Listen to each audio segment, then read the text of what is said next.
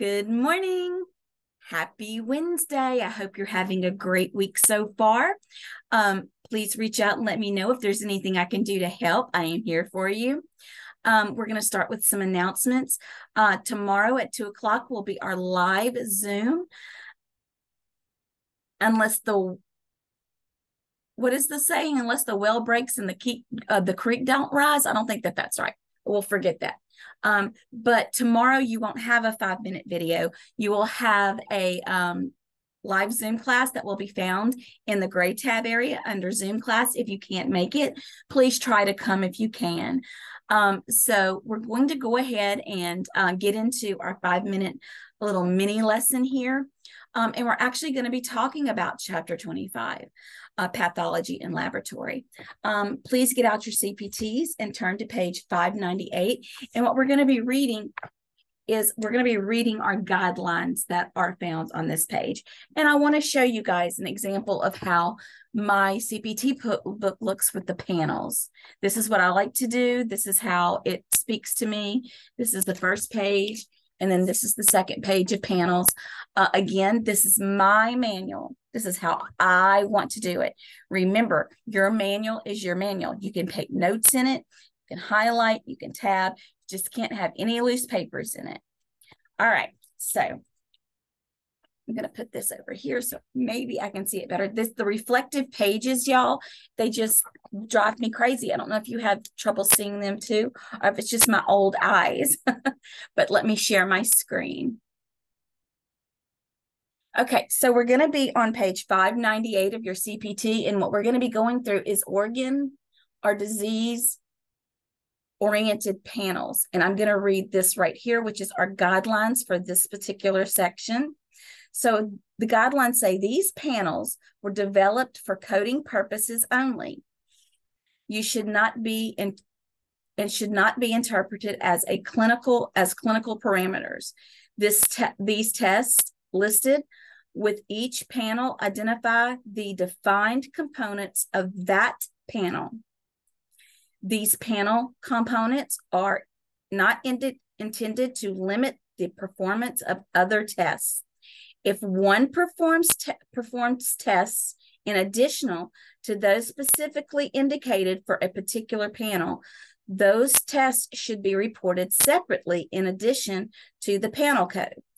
Do not report 2 or more panel codes that include any of the same tests performed from the same patient collection.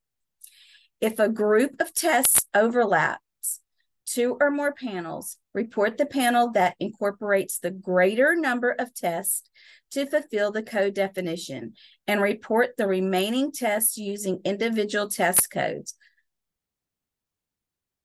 All right, so let's take a look at this panel.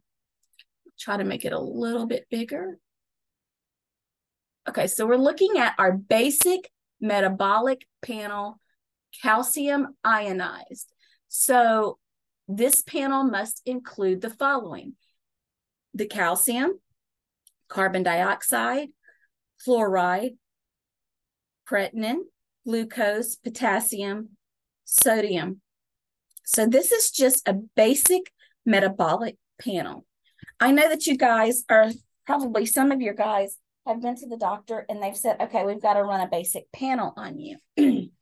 In order to code this panel, you have to have done all of these tests.